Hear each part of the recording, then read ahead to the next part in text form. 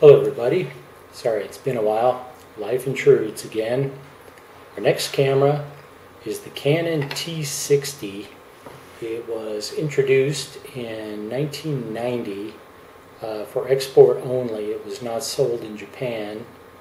It was the last manual focus FD mount 35mm SLR by Canon.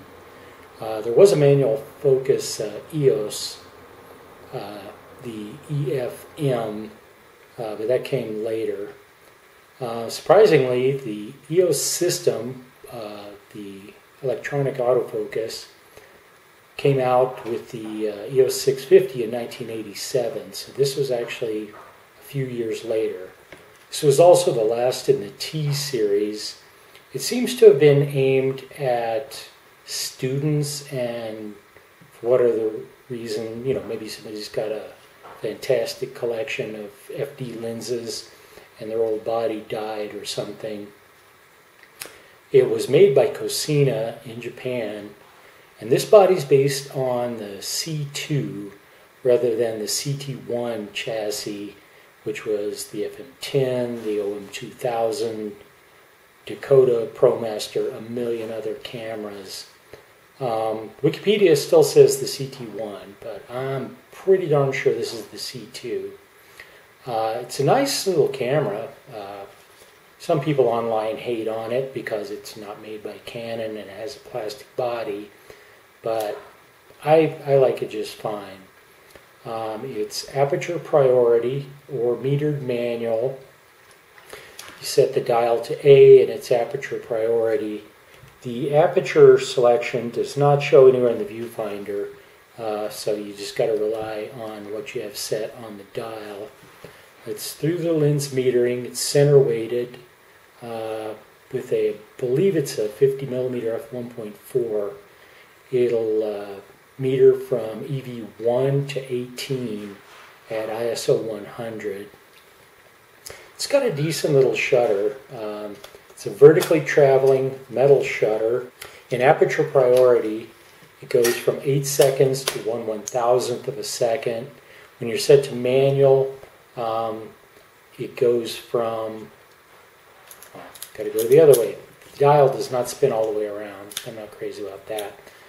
But anyway, in manual, it goes from 1/1000th of a second down to 1 second plus bulb.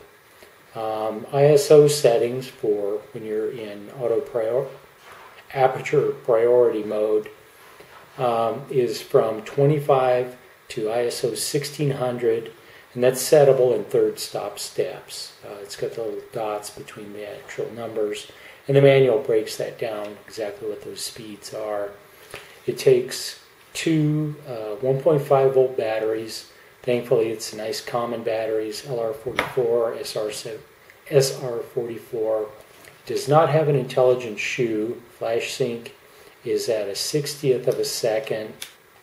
And in the viewfinder, the mark for 60th of a second has a little lightning bolt next to it. It's basically just there as a reminder that this is your sync speed. The viewfinder is decent. It does not have interchangeable screens or anything like that.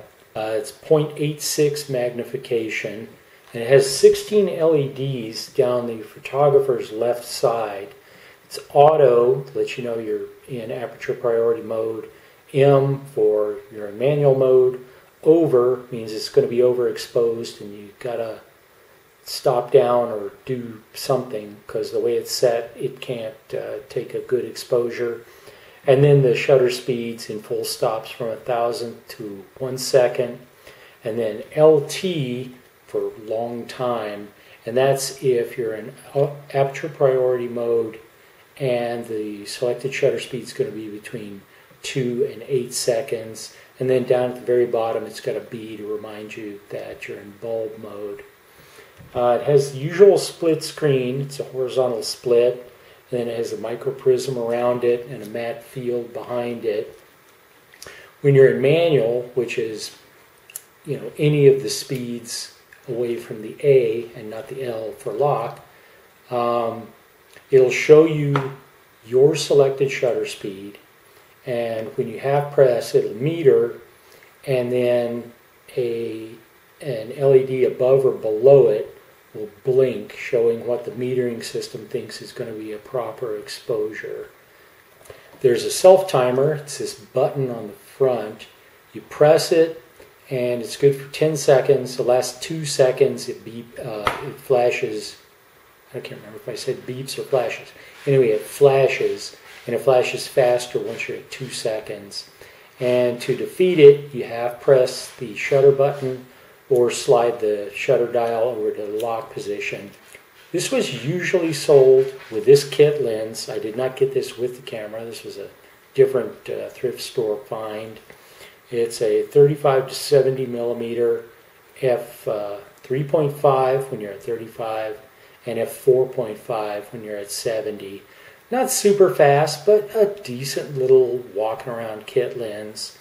The other kit, this was sold with the FD Nifty 50, the 50 millimeter f1.8.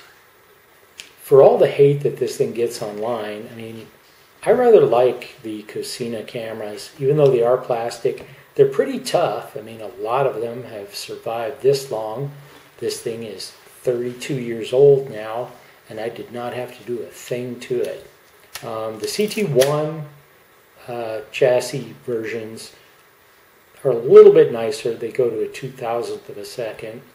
But for what this is, a manual focus camera that uses the astonishing array of FD mount lenses, it works just fine. I had a blast shooting with it.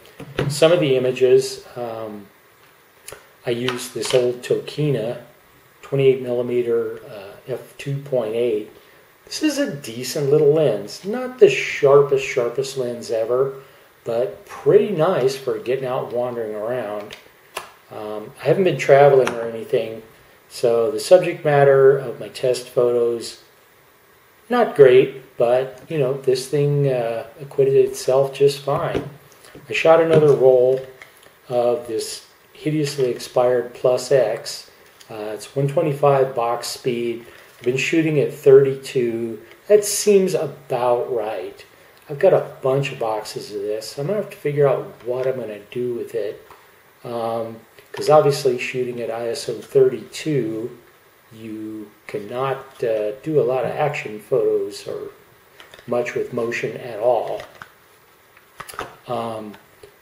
That's it for the camera. One cool thing that I found while I was playing with the scans of the negatives, if you take the waveform and put this little bend in it to where part of it is sloping backwards, that way only part of the image is inverted. It's not like taking your curve like this and doing that to turn a negative into a positive and vice versa.